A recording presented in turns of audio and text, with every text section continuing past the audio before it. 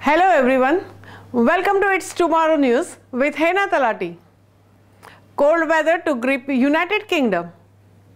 Met Office has refused to rule out the cold snap in March, with new maps showing a potential onslaught of the snow in United Kingdom. The forecaster is so far predicting a somewhat mild second half of the February, with the usual winds and rain blighting some United Kingdom regions. But it could also be set for an abrupt change come at the end of the month, with the March being earmarked as a period of the colder weather and snowy conditions to move in. Forecasters are poised to see if March will bring the last Arctic blast to the United Kingdom before spring arrives. This is because sudden stratospheric warning, an almost annual weather event, is now in motion, and it can cause a delayed cold effect on the country in some instances. The after effects can take from the fortnight to 3 weeks to take hold, and while it could have almost no impact on the Britain, it will be responsible for the brutal snowstorms of 2018, otherwise known as Beast from East. Weather models are constantly under scrutiny, but now long-range forecasts are bringing up a risk of snow showers for the nation in a matter of weeks.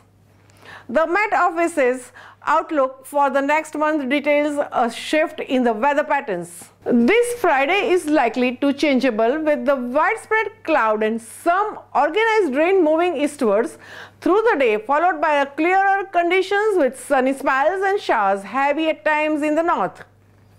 The driest conditions are expected in the southeast, with the few sunny spells possible at first. Winds generally light to start, but increasing through the day, with the strongest winds around northern coast. Through the rest of the period, low pressure located to the northwest could bring frontal systems with the associated spells of rain and stronger winds in the north and northwest. The south and east are likely to see drier, more settled conditions, but more unsettled periods remain possible, bringing some water and windier conditions. Temperatures overall rather mild, but overnight frost and fog could develop. But as it looks further on into the first weeks of the March, it alludes to a cold snap which may be set to arrive.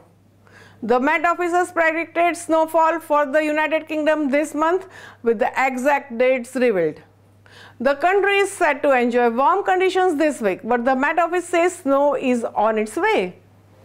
The forthcoming week, temperatures in England could reach as high as 13 degrees Celsius, which is higher than the 8 degrees Celsius February average, but that is set to change towards the end of the month.